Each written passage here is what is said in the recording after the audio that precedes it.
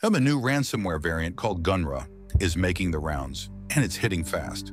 Part of the Phobos ransomware family, Gunra encrypts files and appends a .gunra extension. Victims find a ransom note named info.txt demanding payment in Bitcoin to recover their data. Unlike more sophisticated strains, Gunra relies on simple but effective tactics: phishing emails, malicious attachments, and fake installers.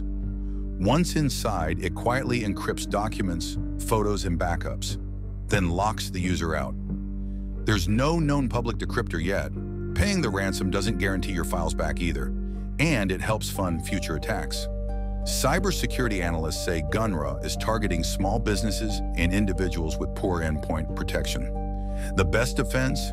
Regular backups, updated antivirus tools, and zero trust for unexpected emails.